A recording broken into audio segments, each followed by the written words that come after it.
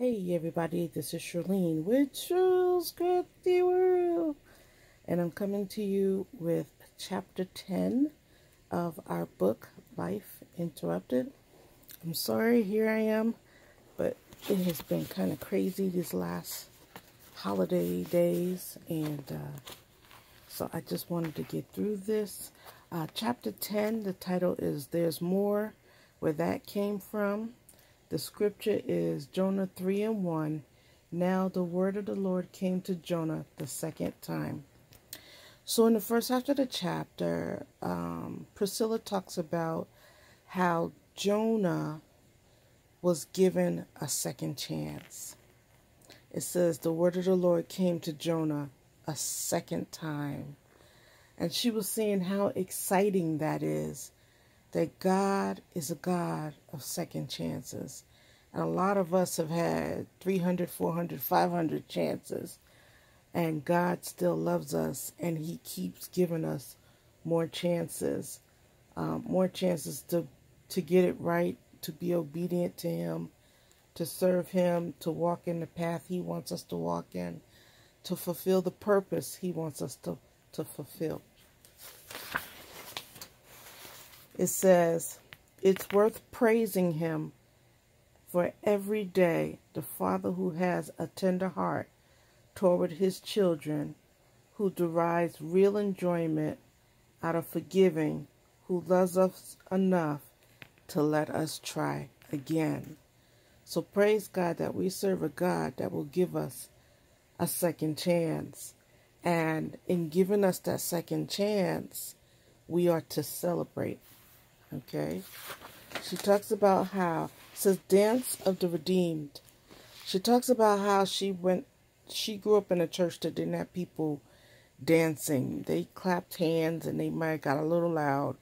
But some churches, predominantly black churches, but you see some white churches now too, that or Caucasian churches that have dancing or people dancing in the Holy Spirit. And she went to a church, and there was a young man that always danced in the church. And I'm assuming he was the only one, because she saw fit to seek him out and question why. And he shared his testimony with her about, as a teenager, he had took someone's life. And his 18th birthday was soon to come, and during his 18th birthday, he would have to go from juvenile detention to an actual grown-up prison. And he was very concerned and very afraid, because it was nothing like juvenile detention. So he shared with her that when he went to court, that the grandmother of the young man's life he took asked the court to have leniency on him and to give him a second chance so that he could live his life and make something of himself. And the court did so. So when he turned 18, he was actually set free and just had to be on parole. And he thanks God every day for that second chance, because he could have been locked up in a grown-up prison dealing with who knows what up in there. And so I remember last time when we read this book that I had shared how my son had coded. He had gotten a bad batch of marijuana, because he used to smoke weed. And I think they later found out that it had fentanyl in it. And he had coded, not once but twice. And both times they were able to pull him back. So, of course, me as his mother praised God for a second chance for my child. But I had thanked God for the years that I had with him, because I was told at 19 that I would never be a mother. So to be a mother and then to have my son with me over 20 years, I just said, Lord, your will be done. But the Lord saw fit to give him a second chance and to smack him upside the head and say, hey, I got work for you to do. It's not time for you to come home yet. So He has, I'm happy to say he has since put the weed down, even though it just became legal in Arizona. But he doesn't do it anymore because he realizes that any kind of drugs is not good for you. And I just thank God for giving him that second chance. He serves the Lord. He loves the Lord. He, whenever he calls now, he always prays before he hangs up, prays with us. So he shares scripture. We all share scripture with each other and keep each other encouraged. So, and you better believe if my legs was working, I would have cut a step when they told me that they were able to bring him back. So my hands still work, though. I can still wave my hands and say, thank you, Jesus. Hallelujah for the second chances. And that is one of my greatest things that I miss, is being able to cut a step for the Lord. But with my knees being the way they are and my back the way it is, I haven't been able to do so in many, many years. But if it's God's plan, it'll happen again. And so now she knows why he goes forth in the dance and why he celebrates, and we are to celebrate. Second chances are for celebration. We ought to celebrate the Lord when he gives us a second chance, because everybody doesn't get that second chance. Somebody woke up this morning, or somebody planned last night to wake up this morning thinking that they were going to fulfill whatever they had on their to-do list, and it wasn't so. They didn't rise.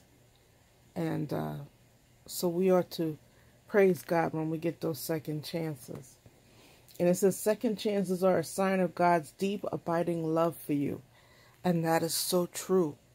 We are to appreciate, right? Celebrate and appreciate God for giving us a second chance. And we ought to also use that second chance to be obedient to what he has for us, so that we are, using our second chance to get closer to God, to walk with God, to show others about God.